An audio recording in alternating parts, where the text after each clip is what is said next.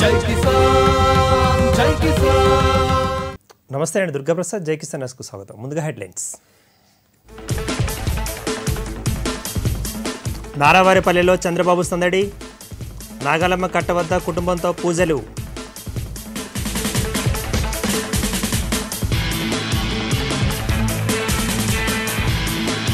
Supreme court జడ్జీల విభేదాలకు తాత్కాలిక తెర, విధులకు హాజరైన న్యాయమూర్తులు.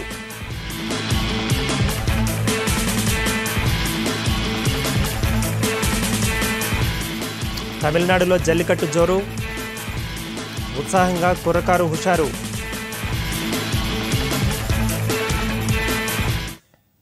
ఇక వార్తా వివరాలు చూసినట్లయితే స్వగ్రామం నారావారిపల్లిలో సీఎం చంద్రబాబు సంక్రాంతి పండుగను ఘనంగా జరుపుకుంటున్నారు. కుటుంబ సమేతంగా కుటుంబ సాంప్రదాయం ప్రకారం నాగాలమ్మ కట్టను దర్శించి నాగుల పూజను చేశారు. నారా నందమూరి కుటుంబ సభ్యులు పూజలో పాల్గొన్నారు. అనంతరం తల్లిదండ్రుల సమాధులను సందర్శించి చంద్రబాబు వారికి నివాళులర్పించారు. సీఎం రాకతో నారావారిపల్లిలో కోలాహలం నెలకొంది.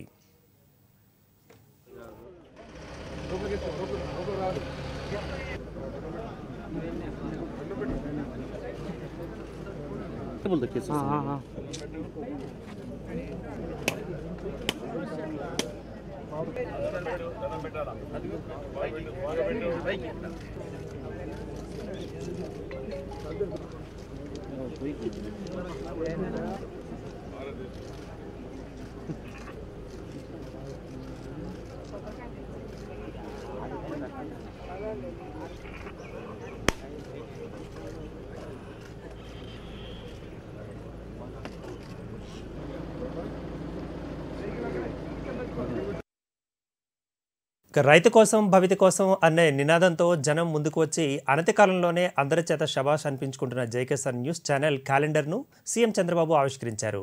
సంక్రాంతి పర్వదినాన వారి గ్రామం నారావారిపల్లికి వెళ్లిన చంద్రబాబును జైకిసాన్ న్యూస్ ప్రతినిధులు కలిసి శుభాకాంక్షలు తెలియజేశారు. అనంతరం చంద్రబాబు చేతుల మీదుగా నూతన క్యాలెండర్ను ఆవిష్కరించారు.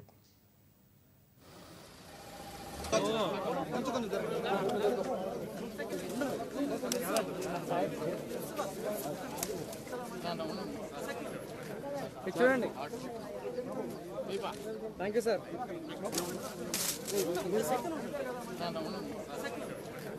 చూడండి. Thank you sir. చూడండి. Thank you sir.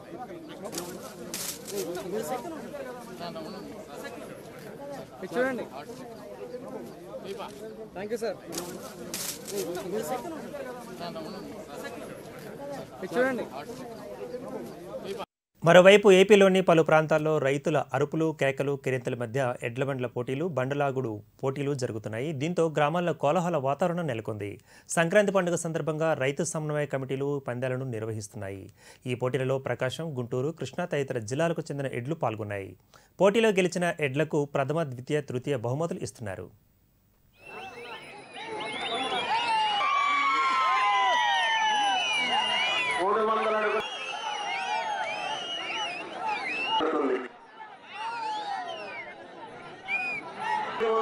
దూరాన్ని 1 నిమిషము 28 సెకండ్లు.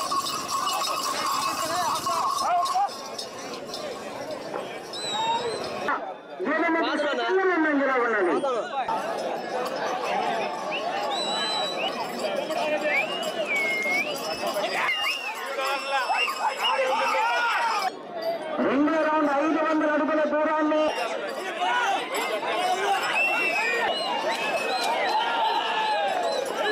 పొంగల్ సందర్భంగా ఏటా సాంప్రదాయబద్ధంగా జరుపుకునే జల్లికట్టు తమిళనాడు వ్యాప్తంగా సంబరంగా కొనసాగుతోంది. మదురైలోని అవ్యన్నపురంలో జల్లికట్టు వేడుకలు అంబరాన్నంటుతున్నాయి. పెద్ద ఎత్తున యువకులు ఈ క్రీడలో పాల్గొంటూ తమ సాహసాన్ని చాటుకుంటున్నారు. ఫెన్స్లోకి వేగంగా దూసుకువచ్చే ఎద్దులను నిలువరించేందుకు యువకులు పోటీ పెట్టారు. ఈ సందర్భంగా ఎలాంటి అవాంఛనీయ సంఘటనలు చోటు చేసుకోకుండా పోలీసులు తగిన చర్యలు తీసుకుంటున్నారు. Traditional sports of bull taming Jallikattu commenced in Tamil Nadu's Madurai on Sunday. Several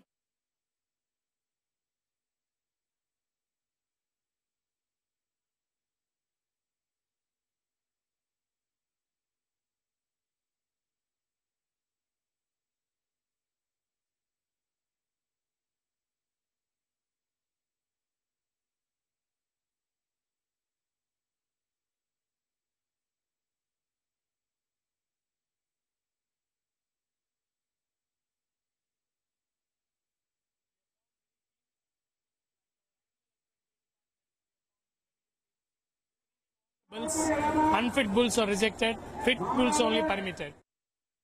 revenue సంబంధిత అంశాలు కొత్త పంచాయతీల ఏర్పాటు చట్టంపై జిల్లా కలెక్టర్లకు తెలంగాణ సీఎం కేసీఆర్ దిశానిర్దేశం చేయనున్నారు. ఈ మేరకు ప్రగతి భవన్లో రేపు అన్ని జిల్లాల కలెక్టర్లతో సమావేశం కానున్నారు. ఈ నేపథ్యంలో పంచాయతీలు, సర్పంచులు, పాలక మండళ్లకు అధికారాలు, బాధ్యతలతో పాటు తండాలు, గూడెలను పంచాయతీలుగా మార్చే విషయంపైన సీఎం చర్చించనున్నారు. వీటితో పాటు మిషన్ భగీరథ ప్రాజెక్టులకు భూసేకరణ, సంక్షేమ పథకాలపై సమీక్ష నిర్వహించనున్నారు.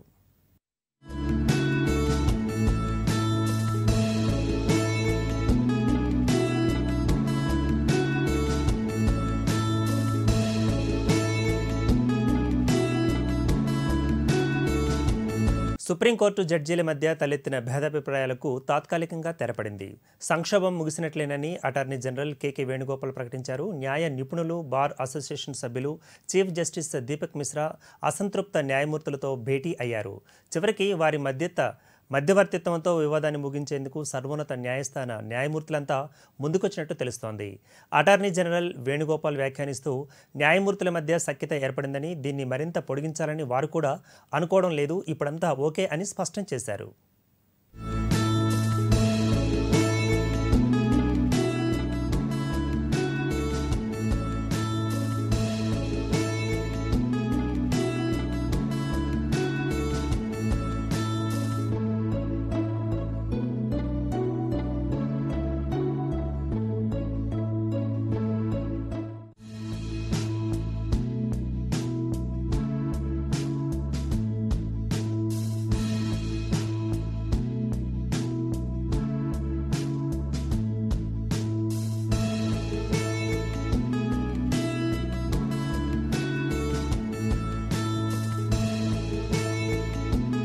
యూరి సెక్టార్లో భద్రతా బలగాలు, ఉగ్రవాదులకు మధ్య ఎదురుకాల్పులు జరిగాయి. బలగాల కాల్పుల్లో 6 జైషే మహమ్మద్ ఉగ్రవాదులు మృతి చెందారు. ఉగ్రవాదులు ఉన్నారన్న సమాచారంతో Jammu Kashmir police, army, central armed ఫోర్సులు joint operation నిర్వహించాయి. మొదట 5 ఉగ్రవాదులు మరణించగా అనంతరం తనిఖీలు నిర్వహించగా మరో ఉగ్రవాది జవాన్లపై తుపాకీ గుండ్ల వర్షం కురిపించాడు. తప్పించుకున్న జవాన్లు జరిపిన కాల్పుల్లో ఉగ్రవాది మృతి చెందాడు. డిసెంబర్ 31వ రోజు పుల్వామా సిఆర్పీఎఫ్ క్యాంపుపై దాడి చేసింది ఈ ఉగ్రవాదులేనని తేలింది.